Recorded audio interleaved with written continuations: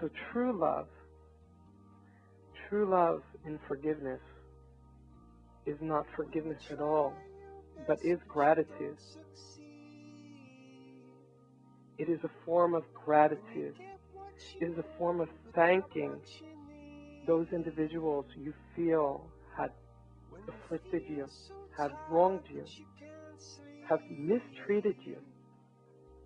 For you are giving them gratitude for giving you the banner, the flag point, to resonate the passion within you of what you are. It is such an abundant energy of connectivity, of bonding, of intimacy, opening the floodgates of connectivity when we recognize with our angelic intention and give our light, give our higher life resonance into profoundly manifesting the existence of this other individual into an identification as nothing other at all but one and the same, in unity along this plane, and a broadcast of profound symphony of love and healing in this material realm.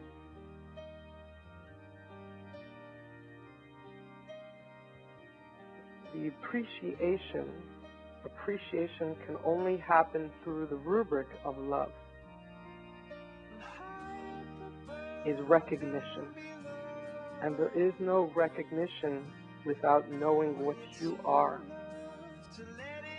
For if you do not know what you are and you recognize another, you're recognizing them as something they are not, and your resonance is not beneficial to them.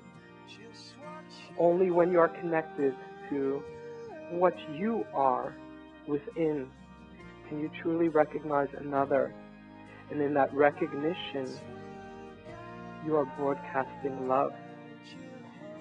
And that is what is meant, as all the great masters have said, love thy neighbor as you love thyself, for you must love yourself in order to understand the coordinates of the collective unity, the collective frequency of benevolence, and actualize true unconditional love. You must love yourself. And so forgiveness is first and foremost bringing all the discordant points of one's journey into alignment of healing and connectivity, into an alignment of an actualized lesson, an actualized theme of what you are becoming, and reconnecting to your higher self. And once you achieve that, then you can begin to properly put others in the right perspective, for they are not others. They agreed beforehand. Before you came down to this world, you asked each one of them, you will play the oppressor, you will wrong me profoundly, and you will exhibit the characteristics of my journey from the opposite.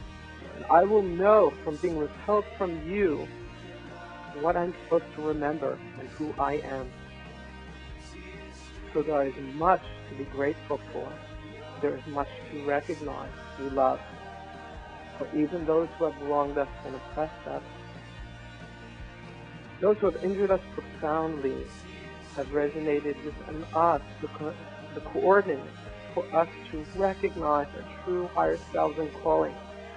And when we bring this all in alignment, the music of the future resonance will flood before you and broadcast from your heart and transmit through your eyes, your lovely gaze of how you dress each individual you approach, and the music of your smile. For that light is much more profound and does much more good than letter writing campaigns or protests. That light is interdimensional. That light awakens all to the connectivity of the song behind the veil.